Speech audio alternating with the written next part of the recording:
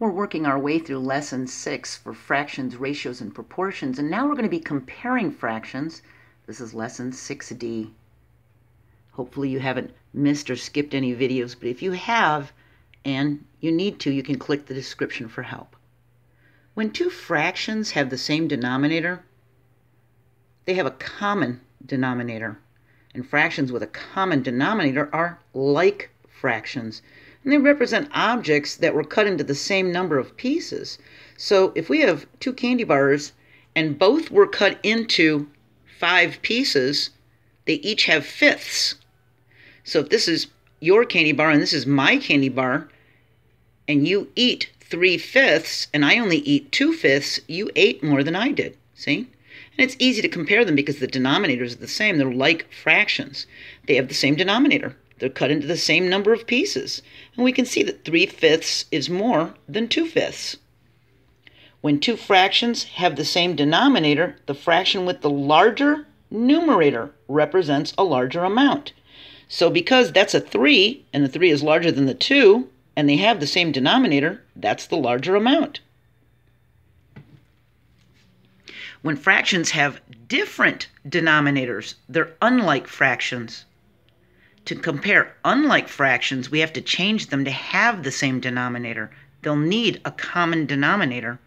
And the common denominator will be a multiple of both original denominators. A multiple is the product of a number and a counting number. It's like the answers of the times table. So multiples of 2 would be the answers in the 2 times table. 2, 4, 6, 8, 10, so on. Multiples of 3 would be answers in the 3 times table. 3, 6, 9, 12, 15. Multiples of 4 are answers in the 4 times table. 4, 8, 12, 16, 20. See? 4 times 1 is 4. 4 times 2 is 8. 4 times 3 is 12. So here's the counting numbers. So the multiples of 4 are down here. And they're like the products of the 4 times table. See how easy that is to find them? So we just have a 4 a multiple amount of times. See? It's multiplied by a counting number. So we need to try to use the larger denominator as the common denominator first when we're comparing fractions. So here we have 1/2 and 1/8. Because that 8 is a larger number, we're going to try to use it to be our common denominator first. So we set it up and say, okay, 2 times what is 8? 4. So the 1 wants to be multiplied by 4, just like we did in the other video. And it would be 4/8. So now we can compare 4/8 and 1/8. See? 4/8 and 1/8, if they're both cut into the same number of pieces, we can see that the 4/8, which is 1/2, is greater than 1/8. There's more shaded, see? Now, there is another way to do this. You multiply the denominators together. 2 times 8 equals 16. So we can use 16 as the denominator. And we say 2 times what for the half? We say 2 times what is 16? 8. So the numerator gets jealous and it wants to be multiplied by 8, and it becomes 8/16. So that's an equivalent fraction to that half. Now we need to turn that into a fraction that has 16 for a denominator. And 8 times 2 is 16. So the numerator wants to get multiplied by 2. So it's 2/16. And we can see that the 8/16 is greater than the 2/16 because the 8 is the larger numerator. See? So we can multiply them together, but that doesn't always work. And sometimes it makes our work harder. Okay? And I'll show you. So all we had to do is list the multiples of 2, because we had a 2 for a denominator. I'm going to list the multiples of 8. 2, 4, 6, 8, 10, 12, 14, 16, 18. We list them all. We list the multiples of 8. And we look for the very lowest first number that they have in common. They both have an 8 in common. So even though this one is an 8 as a denominator, the 2 can meet it at the 8, see? So we could have multiplied it and gotten a 16, but they can meet at the 8. They both have 8 as a common multiple. And the 16 and 24 are too big. They could be used, but it makes us have more work to do. So we choose the 8. The 8 is a common multiple. For 2 and 8, we use 8 as the common denominator. You just make a list of multiples for those numbers, and you find the lowest multiple they have in common. That's actually called the least common multiple. Kind of Makes sense that it's named that, right? Okay, so now it says to write greater than, less than, or equal to for these. So we have 3/4 and 5/8. We need to know where the 4 and the 8 can meet. Well, we list the multiples of 4, 4, 8, 12, 16. We list some multiples for 8, 8, 16, 24, and we can see they can meet at 8. Now we need to make the fractions equivalent. So if this is going to be an 8, let's do this. What did the 4 need to be multiplied to become an 8? A 2. So we multiply the 3 times 2 and we get a 6. So that's our first one. Now let's look. We're keeping the 8 for this one. So now we have 6/8 and 5/8. So this one is 6/8. That's its equivalent. Okay? Do you see how I did that? We made a list of the multiples. We saw they can meet at 8. So now we need to make this one have an 8 for a denominator. And 3/4, we do our little thing. 4 times 2 is 8. 3 times 2 is 6. We ended up with 6/8 as our equivalent fraction.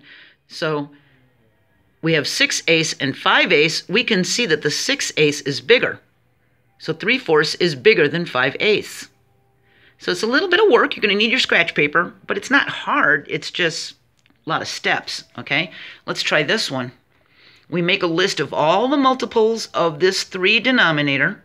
We make a list of all the multiples of the 7 denominator, and we can see they meet at 21. So in this case, we could have multiplied 3 times 7 and gotten the 21.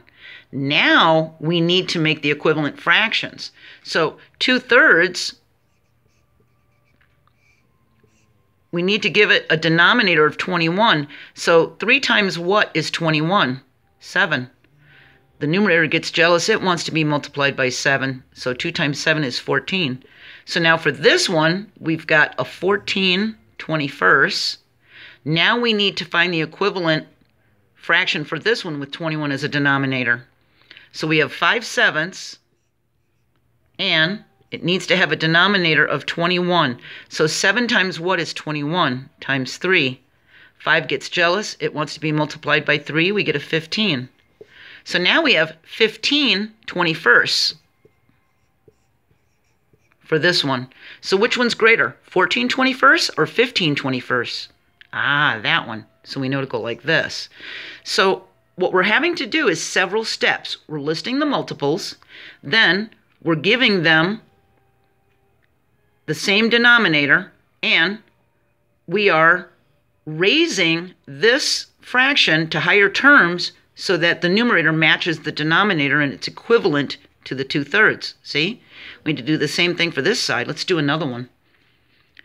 Which is bigger, 1/5 or 1/4? We list all the multiples of 5 because that's the denominator. We list all the multiples of 4 because that's the denominator, and they can meet at 20. So now we have 1/5, and it's got to have a denominator of 20. 5 times what is 20? 4. So the one gets jealous. It wants to be multiplied by 4. So we have 4/20, so that's this one. And now we have to do this one. We have 1/4, and it's got to equal a 20 denominator. 4 times what is 20? Times 5.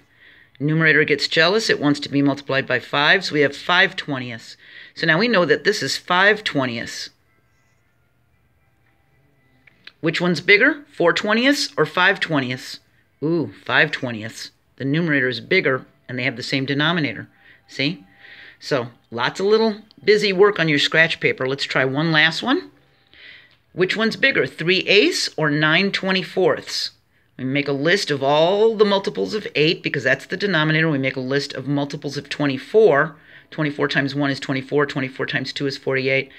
We can see they can meet at the 24. So the 3/8 needs to be converted to have a 24 as a denominator. And 8 times what is 24? Well, times 3.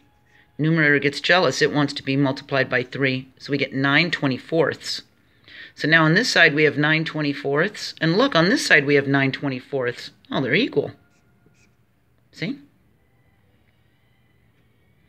All right, now, this one says put in order from least to greatest. We have 3/5, 1/12, and 7/10.